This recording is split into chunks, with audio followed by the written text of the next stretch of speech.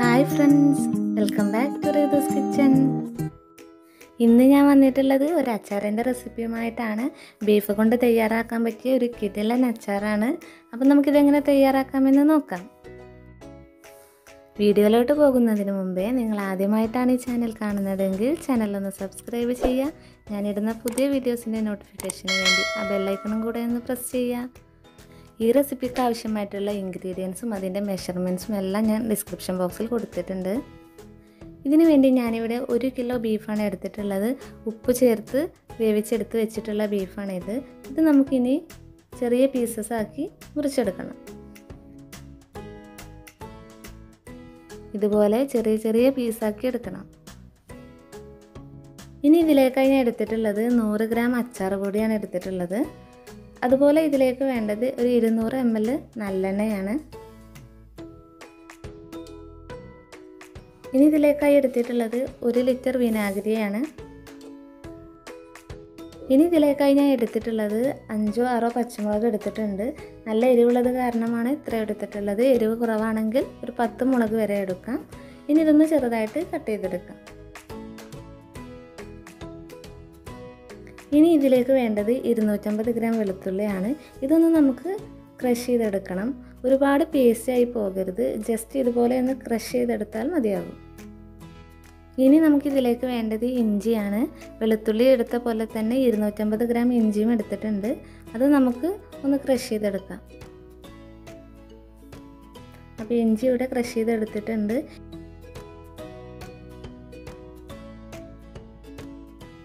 അച്ചാർ റെഡിയാക്കുന്നതിന് വേണ്ടി ഒരു പാൻ വെച്ചിട്ടുണ്ട്. നമുക്ക് ആദ്യം ബീഫ് ഒന്ന് ഫ്രൈ ചെയ്തെടുക്കണം.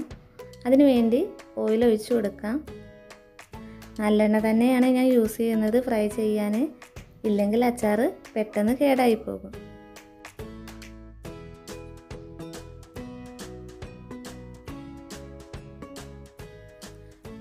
നമുക്ക് കുറച്ചായിട്ട് ബീഫ് ഫ്രൈ ചെയ്തെടുക്കാം.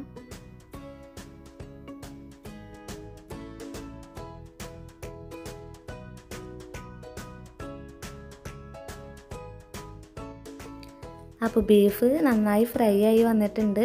ഇനി നമുക്കിതൊന്ന് എണ്ണയിൽ നിന്ന് മാറ്റാം.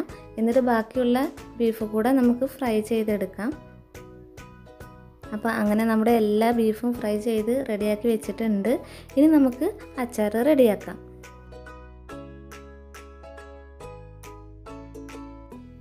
ഇതുപോലെ ഒരു പാന് ചൂടാക്കി എടുത്തിട്ടുണ്ട്. നമുക്ക് ഓയിൽ ഒഴിച്ചു കൊടുക്കാം. ഇനി ഇതിലേക്ക് നമുക്ക് കടുക് ചേർത്ത് കൊടുക്കാം. 1 ടീസ്പൂൺ കടുകാണ് ചേർത്ത് കൊടുക്കുന്നത്.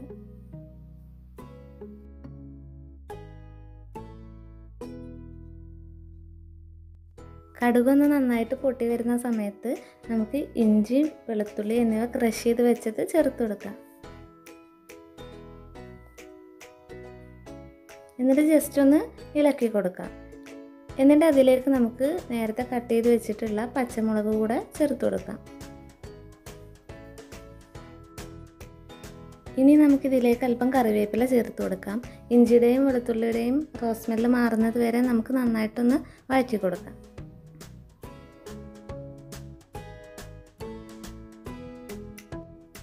ഇനി നമുക്കിതിലേക്ക് അല്പം ഉപ്പ് ചേർത്ത് കൊടുക്കാം. ഈ സമയത്ത് ഉപ്പ് ചേർക്കുന്നതുകൊണ്ട് അടിയിൽ പിടിക്കാതെ നമുക്ക് പെട്ടെന്ന് വഴന്ന് കിട്ടും.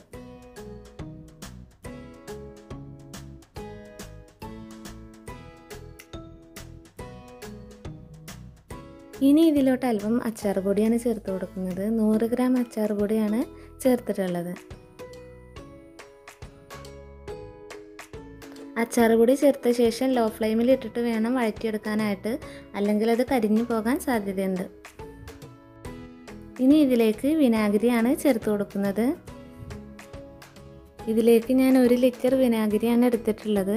മുഴുവനായിട്ടും ചേർത്ത് കൊടുക്കുന്നില്ല, എങ്കിലും അതിൻ്റെ 3/4 ഭാഗത്തിലധികവും ഇതിലേക്ക് ചേർത്ത് കൊടുക്കുന്നുണ്ട്.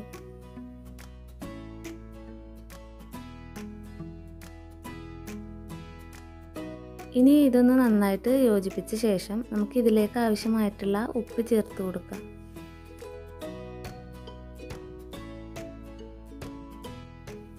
ഇനി ഇതൊന്ന് നന്നായിട്ട് തിളപ്പിച്ചെടുക്കണം. കുറച്ച് സമയം തിളപ്പിച്ച ശേഷം നമുക്ക് ഇതിലേക്ക് നേരത്തെ തയ്യാറാക്കി വെച്ചിട്ടുള്ള ബീഫ് ചേർത്ത് കൊടുക്കാം.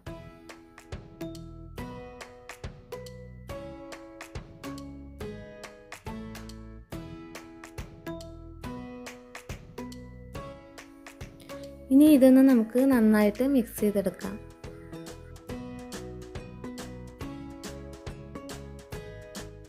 ഇത് നന്നായി യോജിപ്പിച്ച ശേഷം നമുക്ക് 2 മിനിറ്റോളം മീഡിയം ഫ്ലെയിമിൽ ഇട്ടിട്ടൊന്ന് കുക്ക് ചെയ്തെടുക്കാം. എന്നിട്ട് നമുക്ക് ഫ്ലെയിം ഓഫ് ചെയ്യാം.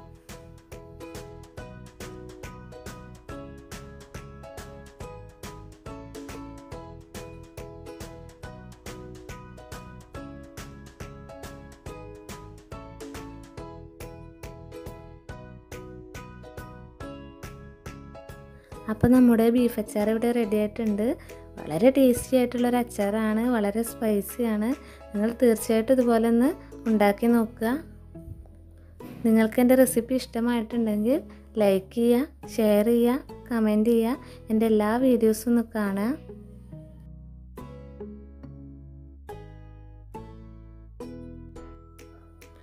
Thanks for watching.